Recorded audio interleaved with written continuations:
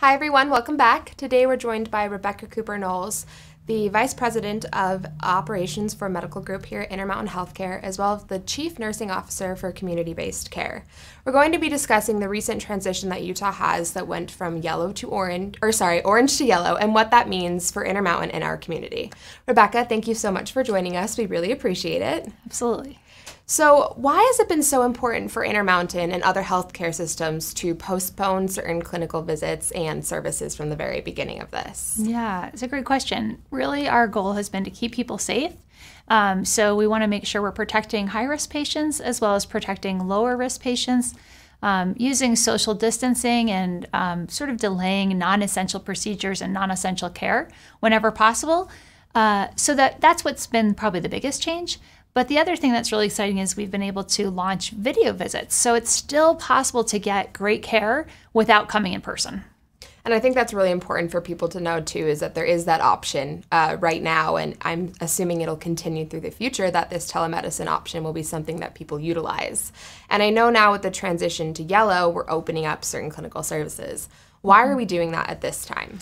Well, with the yellow designation, it seems that it's we're able to provide care safely in the clinic that when we were in a red category, we weren't providing.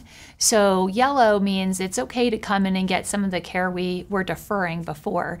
And generally speaking, that may be things like preventive care or even basic services like immunizations and visits that you might have normally done via video when we were in red.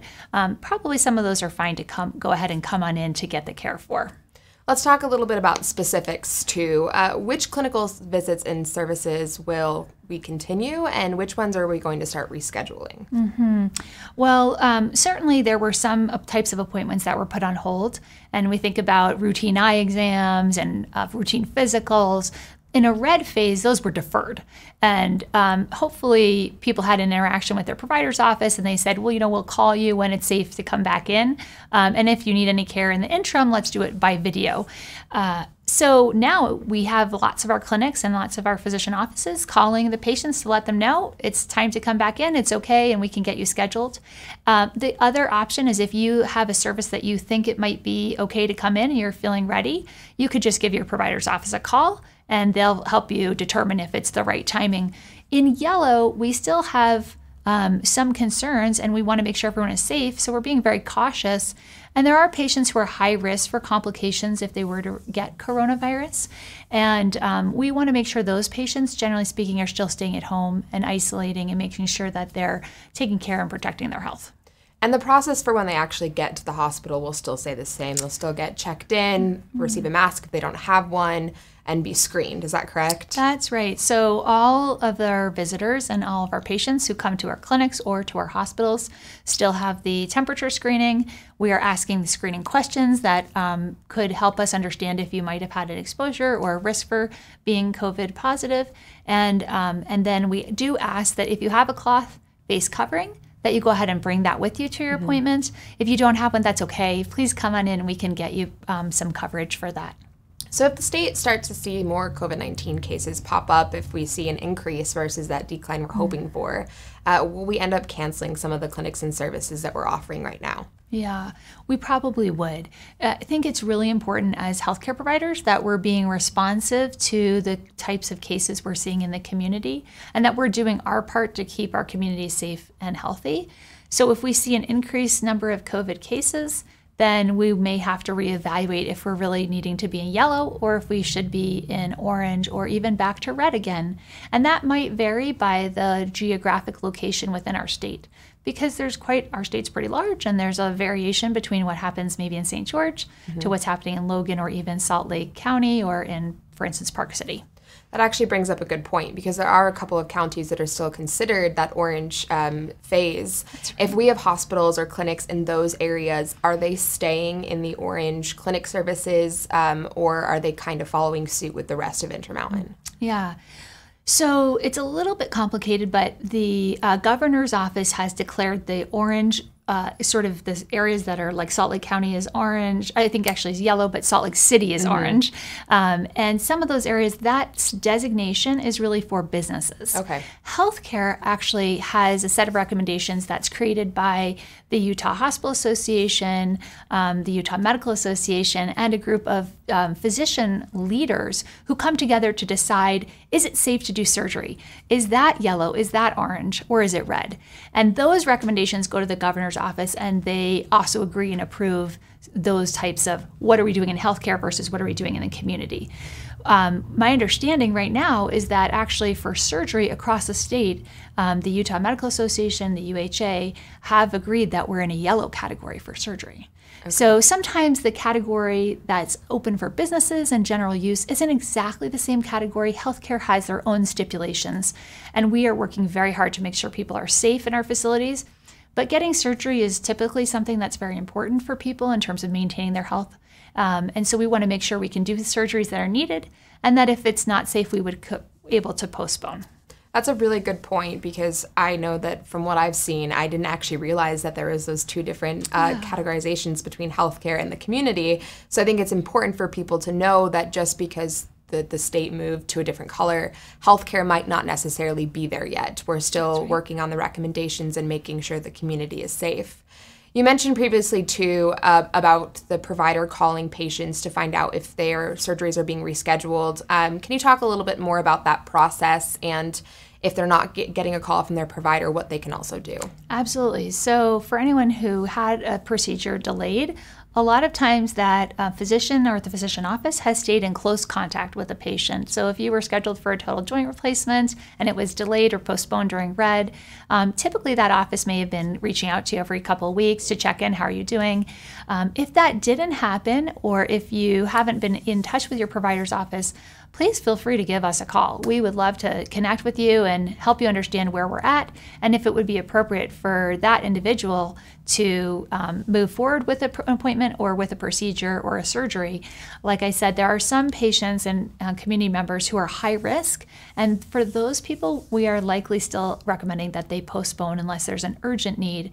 And I guess that's one other point I'd like to make, is that for anyone that has an urgent need, they are having chest pain, or they broke a leg, or they have severe pain in a bone, anything like that, a laceration, we are still open and able to provide safe care for any emergency condition, so that you can come to an Instacare or you can go to an emergency department, and we would ask that people don't delay.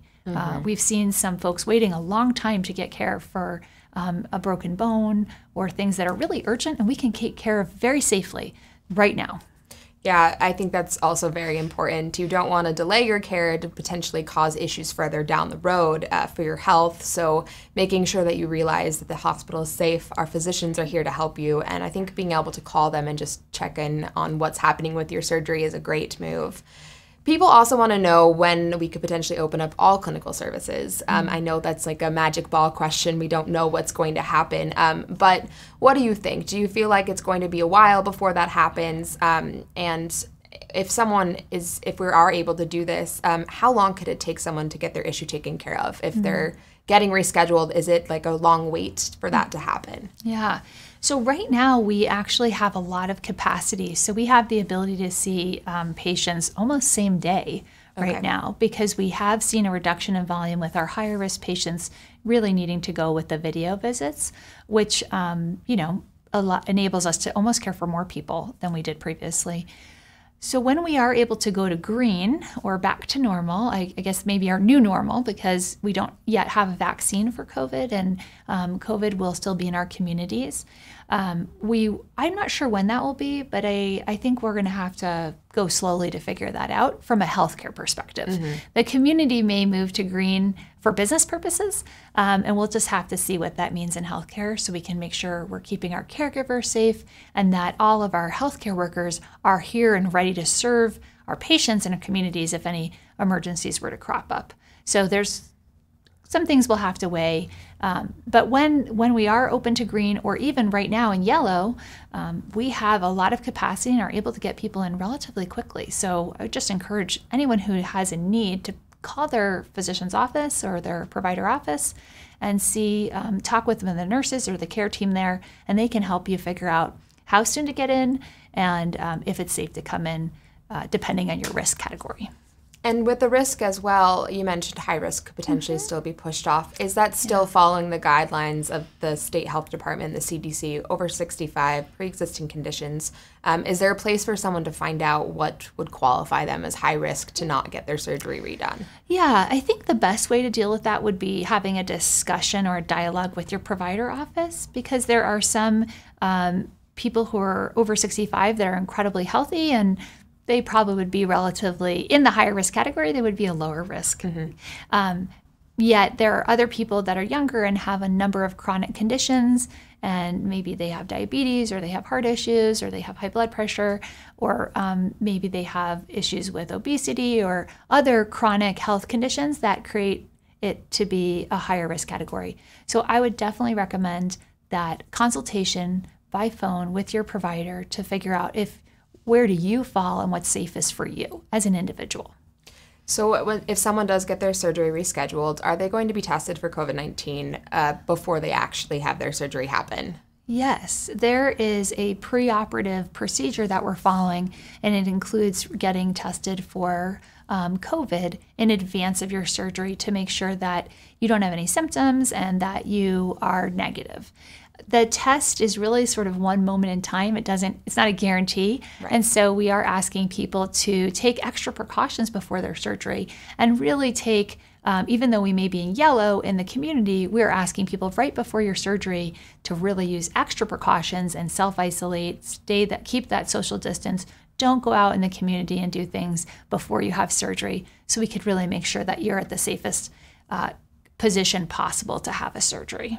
And that includes symptomatic and asymptomatic people, correct? It's everyone who has a surgery. It doesn't, not just if you're showing symptoms. Yeah, so if you're having symptoms of COVID and you were scheduled for surgery, that's something you would absolutely need to share with your provider. And then you would have to decide, is this an elective procedure? And if you were COVID positive, we still are able to do surgery on people who are COVID positive, but typically it's because they have emergency medical needs that must be addressed. And we have preferred not to do surgery on people who are COVID positive unless it's absolutely necessary. If people have symptoms, it's really important that we assess those symptoms and try to determine if they are having COVID, if they're COVID positive, or if those symptoms are really something else. That makes sense. Rebekah, is there anything else that you want to tell the community about what Intermountain is doing right now during this yellow phase? I guess I would just want to reassure people that it's still safe to get care, and that Intermountain, whether it's our hospitals or our clinics or our Instacares, we are still here for you, and we are able to provide safe and necessary care at all times. And certainly for anything urgent, please don't delay. Please come in. We're ready to care for you. Well, Rebekah, thank you so much for joining us. I really appreciate it. And like Rebekah mentioned, you can always call your provider to find out if your surgery is actually being rescheduled or what you need to know. Have a conversation and discussion with them to find out if it's safe for you to come in for that surgery. We still have our COVID-19 hotline available that you can call. That phone number is 844-442-5224. And we also have our emotional health relief hotline available 7 days a week from 10 a.m. to 10 p.m. That phone number is 833-442-2211. Thanks, everyone. We'll see you next time.